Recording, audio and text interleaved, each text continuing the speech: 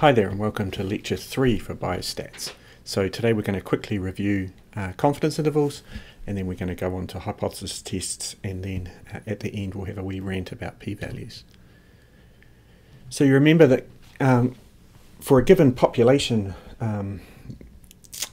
with a certain mean, then we know that when we repeatedly sample from that population, that the samples will end up looking something like the population, so that the sample means so the sample mean computed from each sample ends up following a normal distribution under repeated sampling.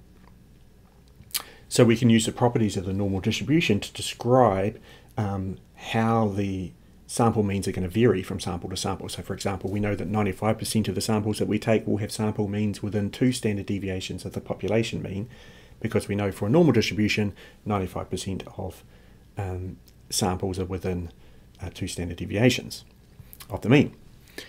So we can use this in 2 ways. The first way we can use it is if we have a claim about a population mean, such that the population mean is some fixed value, then we can tell if our sample is extreme by just seeing how many standard deviations our sample mean is away from the claim. Okay, if it's far away from the claimed population mean, then our sample was very extreme compared to what we'd expect if the claim about the population mean was true. So our sample would be providing evidence against that claim, right? Because it's extreme. The other way we can use it is that if we don't know what the population mean is, then we can given a sample, we can just add just enough uncertainty so that we capture the truth most of the time. So for example, if we add plus or minus 2 standard deviations, then we know that 95% of the time we will capture the truth. So this is the idea here, right? We've got our population, which we're going to pretend we don't know about, okay, which is the situation we find ourselves in most of the time, and it'll have some population mean, which again we don't know. Then under repeated sampling, we know that if our sample means are going to jump around that unknown population mean, they're not all going to be equal to it. Sometimes we'll get really close and sometimes we'll get far away. But when we add a confidence interval for that, so if we make a range around each of those sample means using plus or minus, say, twice the standard deviation of the sample mean, then that confidence interval is going to capture the truth, i.e. the truth will lie inside that confidence interval most of the time, right? So like all of these red confidence intervals here, but not all the time. Sometimes we'll have a black one that does not, such that the confidence interval does not contain the population mean. So we know that 95% of the confidence intervals that we generate will contain the population mean if we're using plus or minus 2 standard deviations. Now that 95% is a property of the algorithm, not a particular interval, right? So for one particular interval, either it does or it doesn't contain the population mean. It doesn't contain the population mean with probability 95% or anything like that. Okay, so for example, when we have just one sample, we don't know whether we're the black one or one of the red ones. Okay, so for a given one, we don't know if it contains the population mean, but we know that there's more red ones than black ones, right? So we know that over time, as we do lots and lots of confidence intervals, we're more likely to be right than wrong. Okay, so the interpretation really should be something like this. A 95% confidence interval for the population mean, whatever it is from A to B, some interval. This is the range of population means that are consistent with the particular sample data that I have. Okay, so we're not saying that the population mean definitely lies in this range. All we're saying is that this is the range of population means that are consistent with our data, or that our data are consistent with. Okay, so let's look at an example with the petrels from lab 3. So you remember we looked at the right wing length and we saw that perhaps there was some small difference between males and females, and that the distributions here look really similar. They have about the same range, about the same shape, but that the male distribution here, the whole thing has been shifted up a little bit, right? But there's a lot of overlap. And so this is what we see in our sample. What we want to know is whether that difference that we see is also present in the population. So one way we could do this is to find a confidence interval for the males and a confidence interval for the average right wing length of the females, and see if those confidence intervals overlap. Okay, so that's what we have here. So here's our confidence interval for the female, here's the confidence interval for the male. This is just the code straight out of the the lab, and you can see that there's no value for the mean right wing length that is consistent for both of them, that is inside the intervals for both of them. So we have some evidence here that males are bigger than females.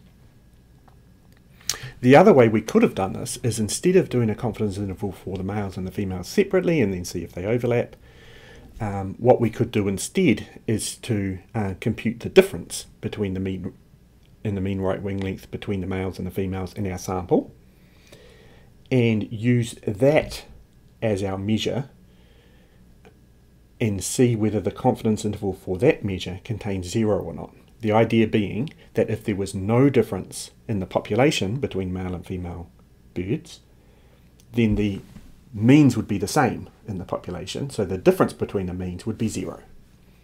Okay, so if we work out what the difference is in our sample, which clearly isn't 0, it's something like about 3 units, then what we can say is, how often would we expect to get 3 units by chance? Or we could say our best guess from our sample was 3 units, but we're going to have some confidence interval around that. And does that confidence interval around those 3 units contain 0? Right? If it doesn't contain 0, then it's not consistent with the population mean, population difference being 0. And so that's what this setup here does. So this is what's called a 2-sample t-test, and so you're testing whether the difference. So you're testing for the difference between in the right wing length between the sexes. So you can see it works out the average for the females and it works out for the average for the males, and we can see that in our sample the males are bigger than the females by about 3 units, and it's given us a confidence interval around that. Okay, so the difference is 3 units, but it could vary from 1.2 units up to 5.1 units. Now notice the sign on these is both negative. That's because we're doing the female group minus the male group, and the female group of course is smaller than the male group. So we're going to get our difference is actually minus 3.1 or something like that. Okay, so our confidence interval around that is saying, okay, we get minus 3.1 from our sample, but it could be as small as minus 5.1 or as big as minus 1.2. Right? So our 95% confidence interval has females between 1.2 and 5.1 millimeters smaller than males on average. So in either case, it's saying females are smaller, right? 0 is not inside this interval. So we'd conclude that that our data set is inconsistent with the claim of a difference of 0 in the population.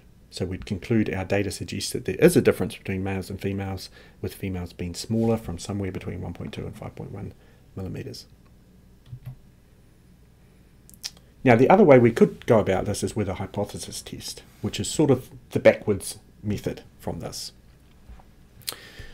So it works, instead of starting with the sample, computing a confidence interval, and then seeing whether a claim is inside the confidence interval. Instead, we start with a claim about the population, and we then consider what sort of samples would we expect if the claim was true, and then we measure just how extreme is the sample that we have.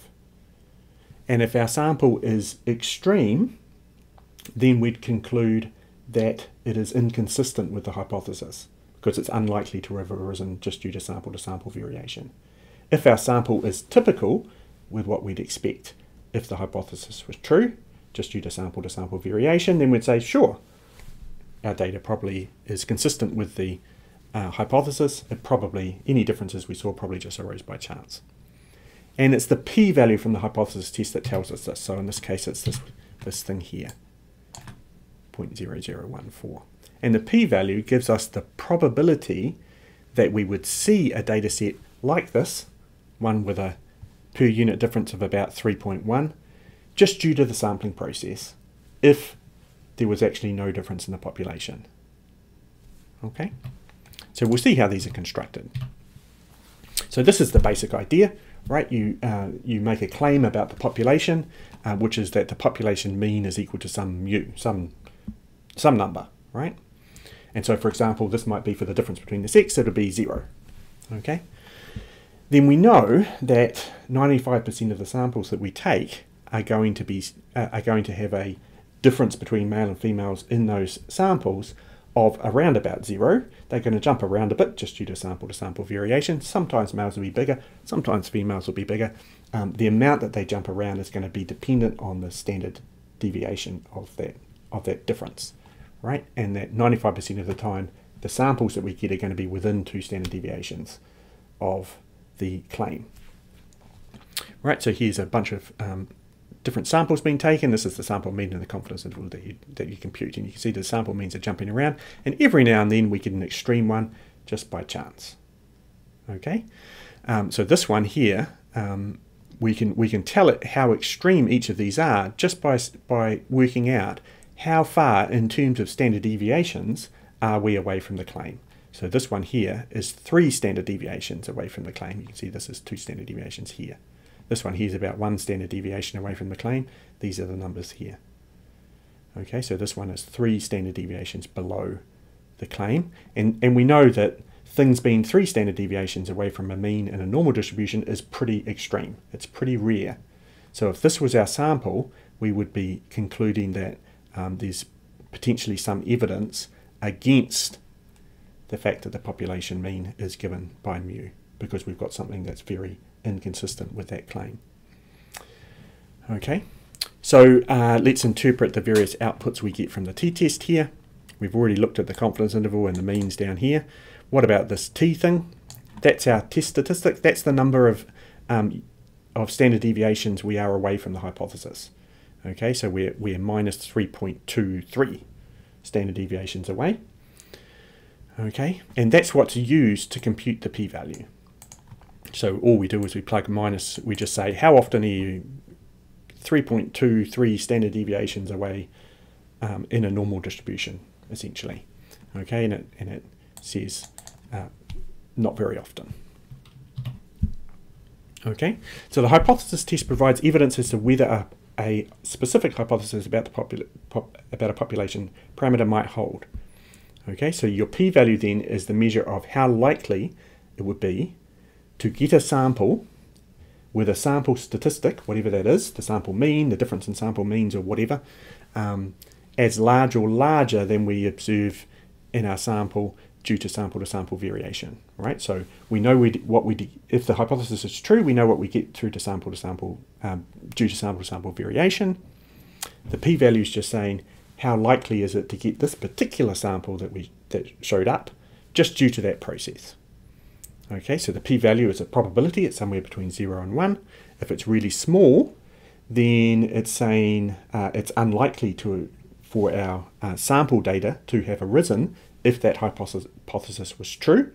So therefore our data is quite inconsistent with the hypothesis. So we've got evidence against the hypothesis. If the p-value is large, then our sample statistic is typical of what we get from sample to sample variation, and so our data is going to be consistent with the hypothesis.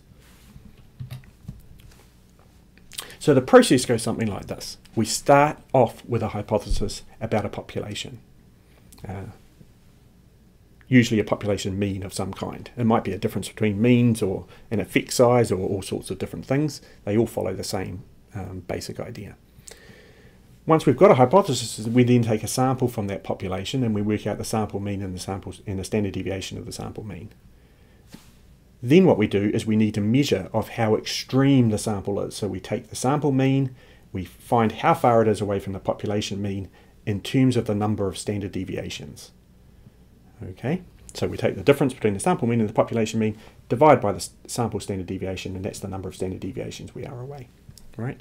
That's called the test statistic, and it just measures how extreme the population is, the sample is compared to the population hypothesis.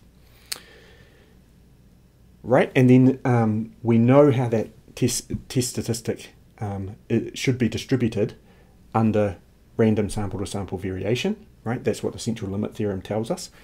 For example, for a population mean and a sample mean, we'd expect our sample statistics to be normally distributed.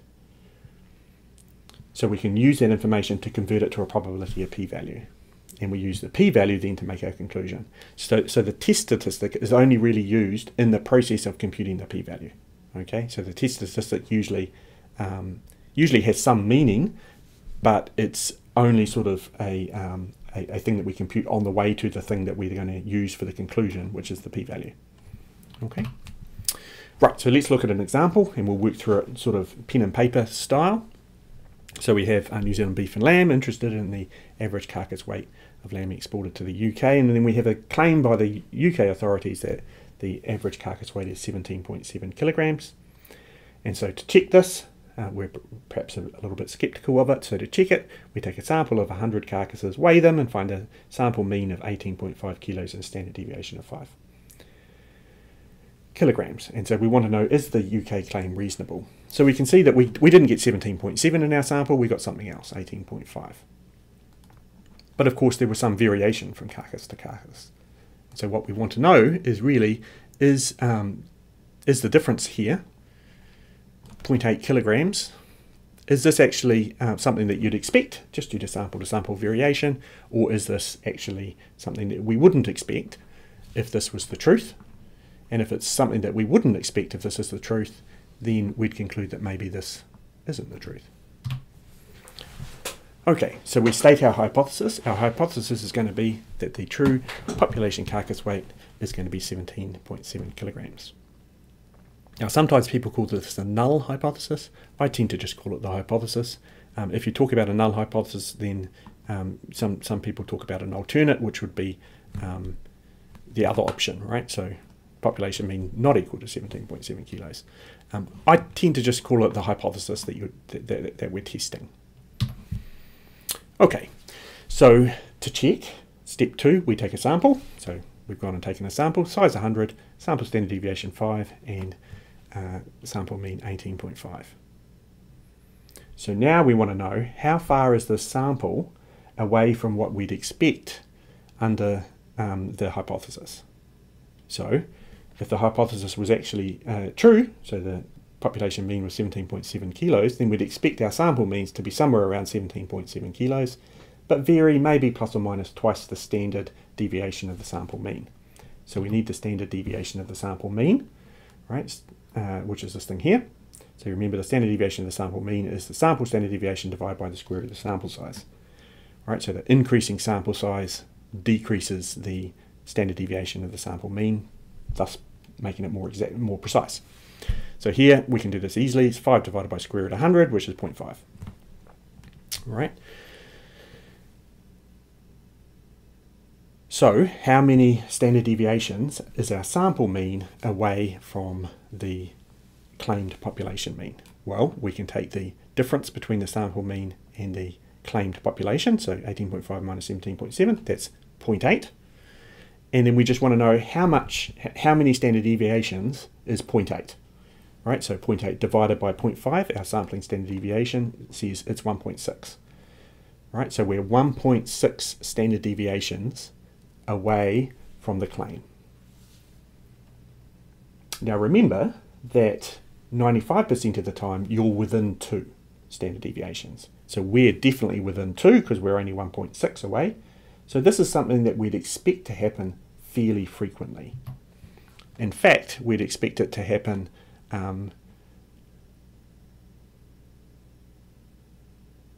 about 88% of the time. Okay, now the p-value is the probability that we would get something as extreme as the sample that we have in front of us, or more extreme. Okay, so how often would we get something 1.6 standard deviations or more away?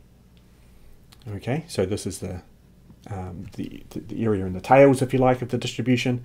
We'd know we'd have about 88% in the middle, so we'd have about 11.3% on the ends.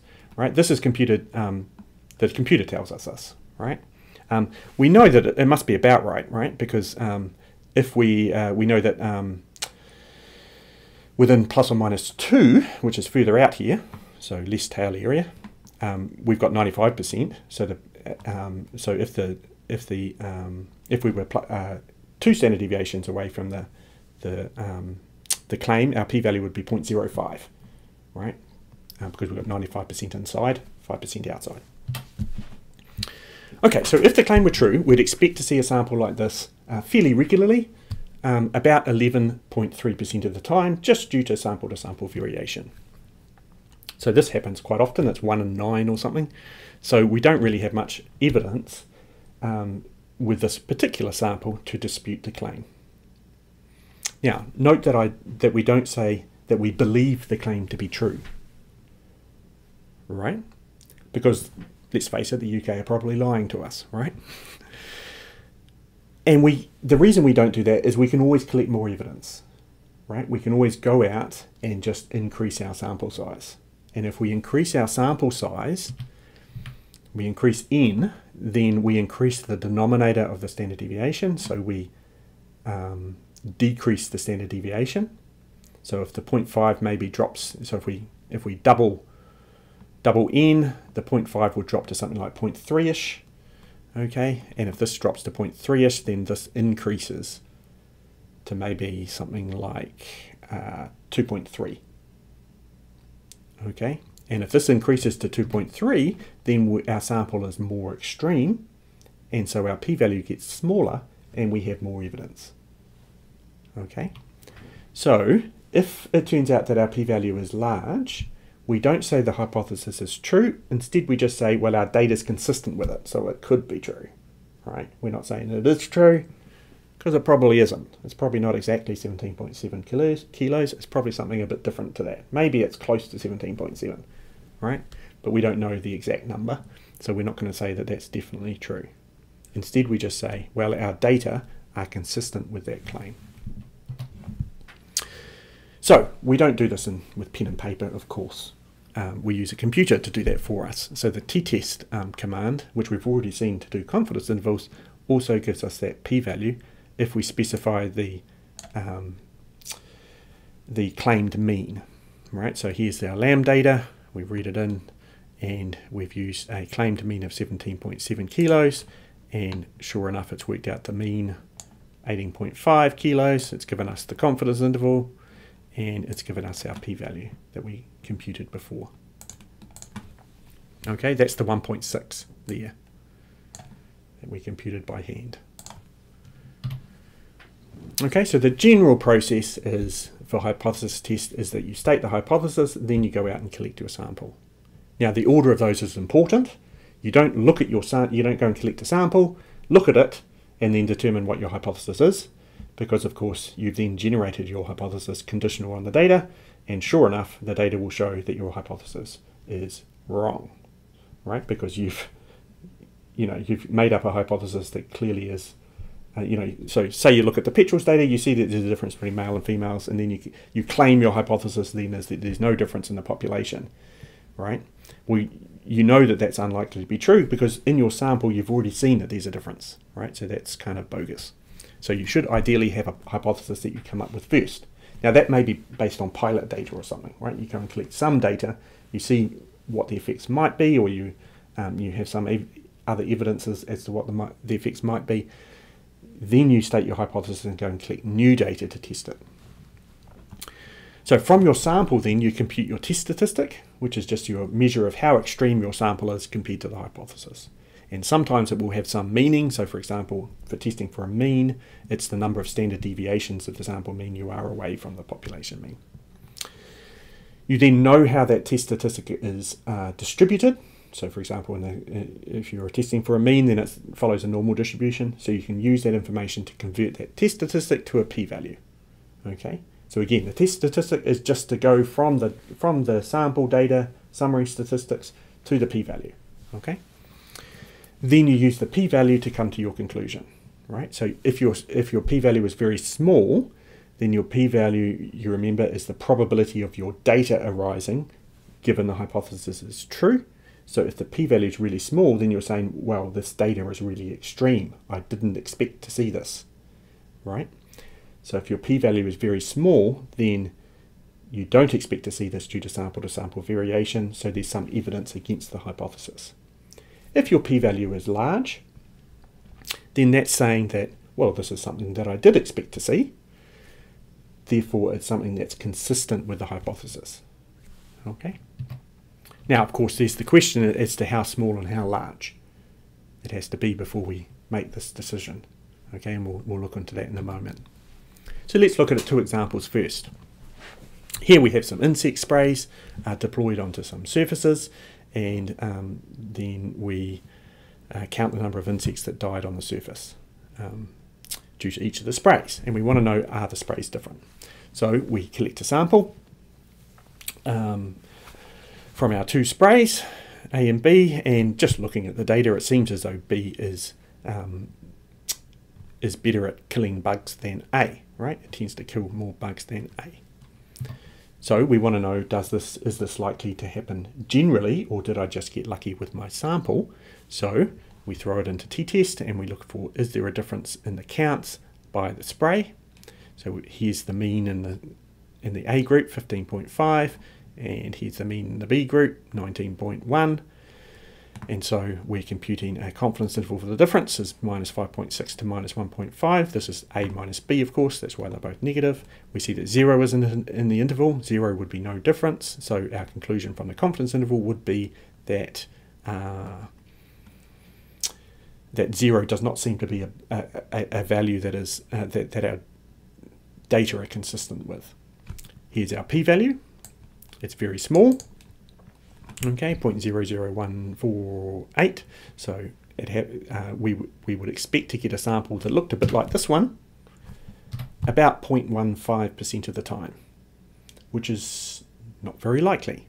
So our conclusion would be that our data are inconsistent with the sprays having the same performance. Thus, there's going to be there's evidence for a difference in efficacy between the two sprays. And in this case, spray B seems to do better than spray A by between 1.5 and 5.6 insects on average. Right, so you'll notice here when I've summarized this, I've given the p-value and I've also given an effect size. So I've given the magnitude. I haven't just said there's a difference, because that would leave the reader saying, okay, but which spray should I use, right? And so giving the magnitude, saying spray B seems to be better, and giving a magnitude of how much better, or a magnitude of how big B is compared to A. You could do a confidence interval for B and a confidence interval for A if you wanted to. Nonetheless, we do give a measure of magnitude, right? The p-value by itself is not a useful measure for a reader, because it just tells you, sort of how much evidence you have for that difference. It doesn't tell you what the difference is, which is far more important. What about this one? So we've got another two sprays here, spray C and D, and again we see a difference in our sample data, but perhaps it's not as clear. This time we get a p-value of 0.09, so we'd expect data that's looking like this to arise, or more extreme than this, to arise about 9% of the time, which is pretty regular, pretty often. So our conclusion would be that our data is probably consistent with the sprays being quite similar. Okay, notice the confidence interval tells us this as well. Okay, so this is the confidence interval, the difference between group C and group D.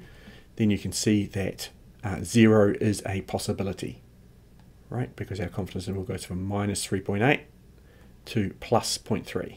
So this is saying C is either 3.8 units, so spray C ends up with 3.8 insects fewer than spray D, or at the other end, at the other sort of more extreme, spray C does 0.3 insects better than spray D.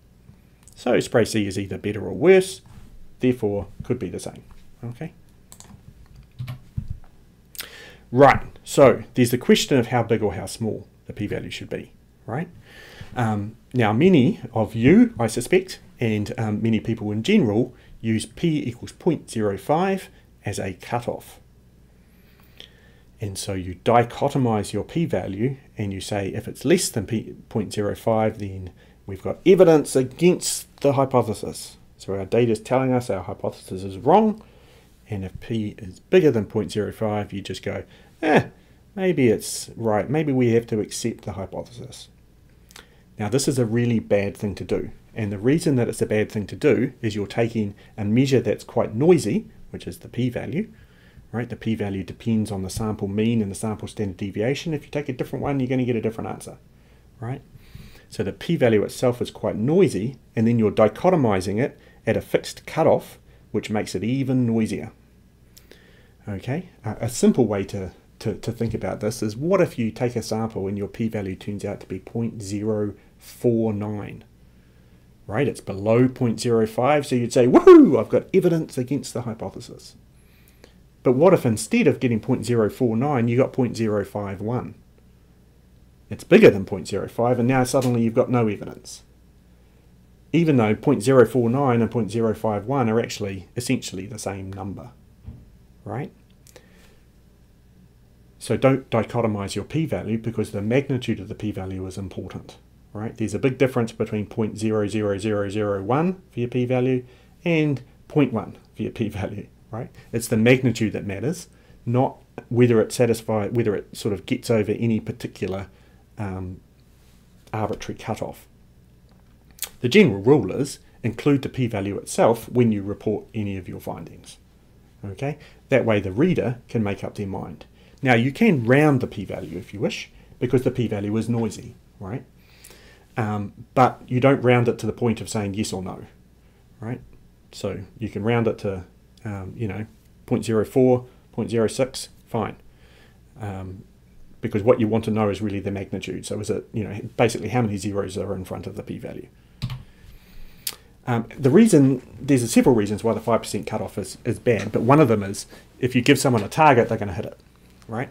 So there's quite good evidence of bias in just about every area of published literature because of the p-value. So for example, if you just look at the number of effects that are claimed as being real across huge number of published studies, there's more real effects than you would expect, given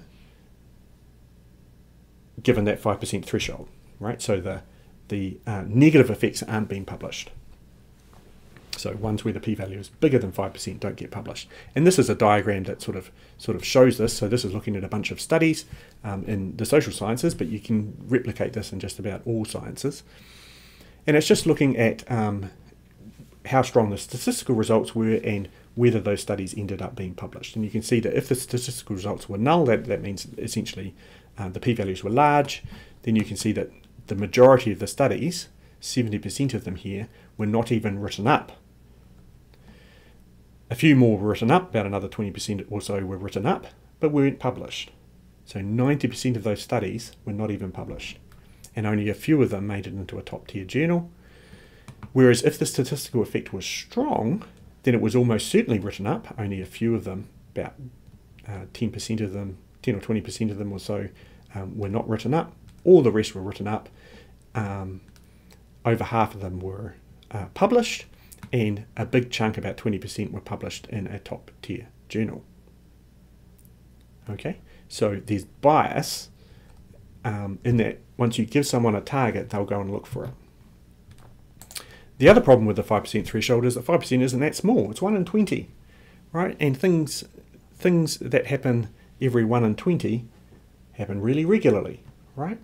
That's like 1 day in 3 weeks, right? So if you think about strange things that happen every 1 day in 3 weeks, that's like happens all the time, right?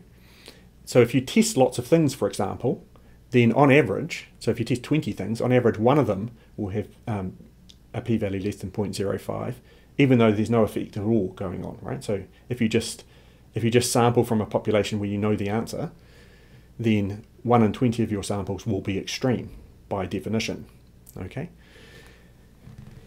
So this leads to essentially searching for results or publishing results on small samples that aren't really that important. So you sort of get this, you would have seen this, chocolate is good, chocolate is bad, right? Study this week showing that red wine is protective against heart disease. Check back in 2 weeks, there'll be another one saying the opposite, right? So here's an example here from XKCD.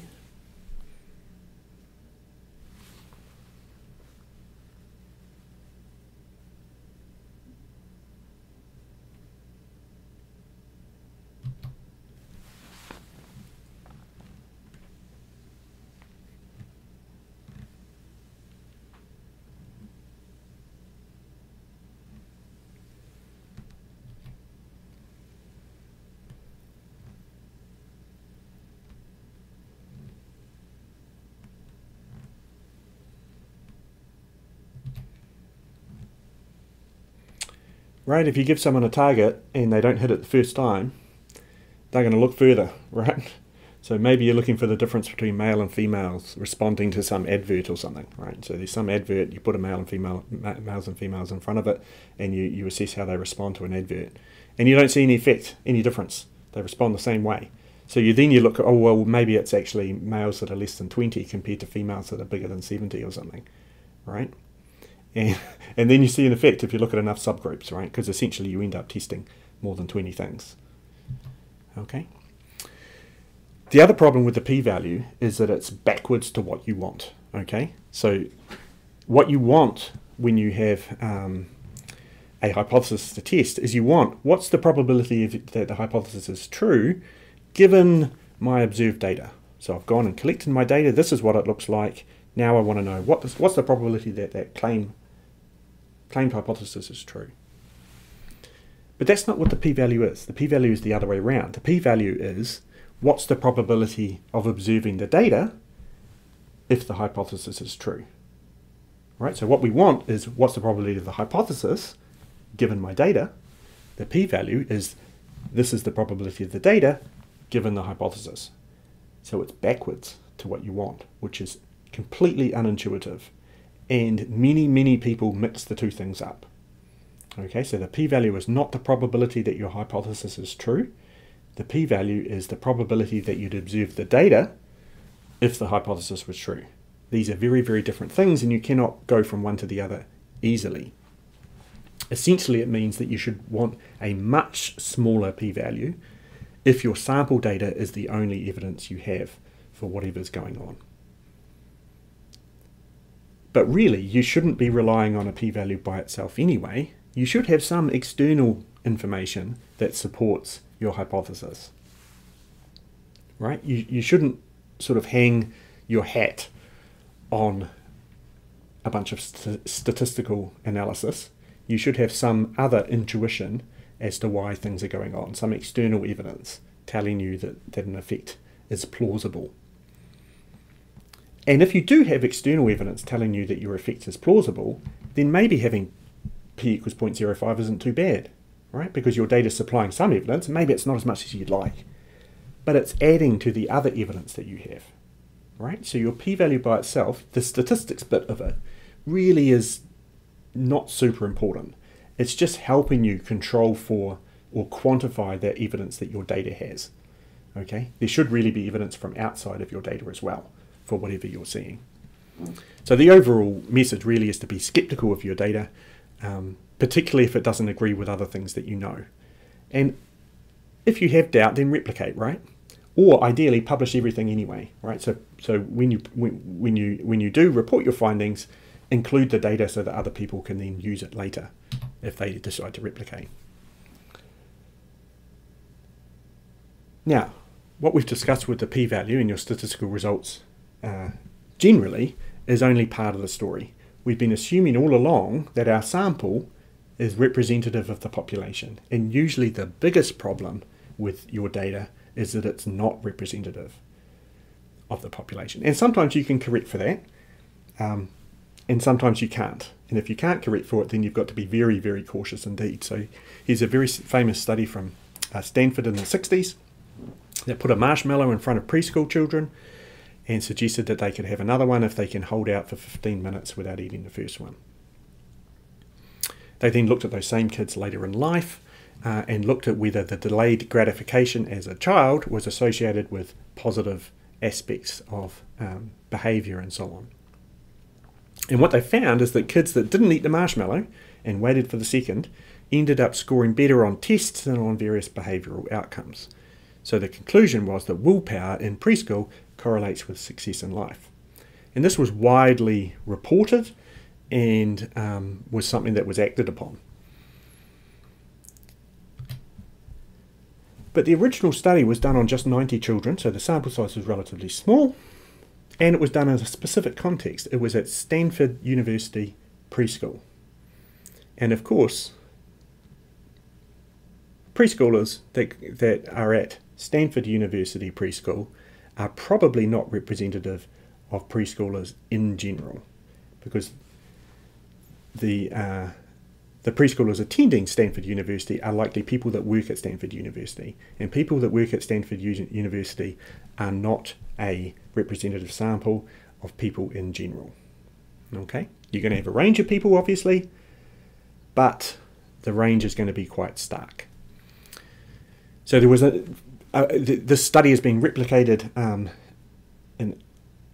again and again, really, to assess this, and generally they found that that these findings do not replicate. So a bigger study in 2018 specifically focused on ensuring the sample was representative with respect to the demographics of the parents. So things like ethnicity, the age of the mother, education and income, employment, marital status, lots and lots of stuff. And the follow-up study showed limited support that delayed gratification actually led to better outcomes, and instead they showed that the capacity to hold out for the second marshmallow of the kids is highly related to the child's social and economic background. Right? So if the kids came from an economic background where they were essentially never wanting anything, then they could hold, they could hold out because they knew that marshmallow wasn't going to disappear. Whereas perhaps if they came from an economic upbringing where this wasn't the case, where perhaps things were a bit more precarious financially, then they realised that actually, it's much better to take the marshmallow that's in front of me than wait for some mystery marshmallow that may never eventuate.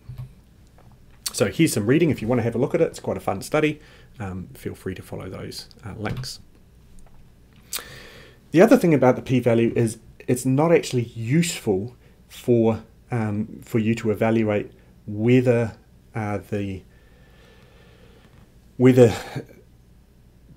treatment that you've found, the effect that you've found, is actually of practical significance, because the p-value conflates the magnitude of the effect and the uncertainty of the effect together into one measure. So here's an example. We've got some doggy diets. We've got two of them. Perhaps you have quite an overweight dog. It's a big dog, obviously, because the oomph doggy diet can result in an average loss of 10 kilos with some standard error of 4 kilos. And then there's some other doggy diet precision results in an average loss of 1.6 kilos, which isn't as much, but has a much smaller standard error of 0.4 kilos. Which one would you choose if you wanted your dog to lose weight? Well, if we look at the p-value for precision, then it's going to be very small, right? So it's going to be, if we look at the p-value for do these make a difference to weight loss, i.e. is the weight loss bigger than 0? So you do 1.6 minus 0 divided by the standard error. So that's 1.6 over 0.4, which is 4. So your p-value is really tiny. Whereas the p-value for oomph is larger. So you do 10 minus 0 is 10 divided by the standard error is 4, 2.5. So the p-value is something like 0.02. So based on the p-value, you've got much more evidence of precision resulting in weight loss than you have for oomph resulting in weight loss. So there'd be more evidence for an effective precision than oomph. So should you use precision? No. Of course you shouldn't use precision. If you look at the confidence intervals for oomph and the confidence intervals for precision, precision is 0.8 to 2.4 kilos.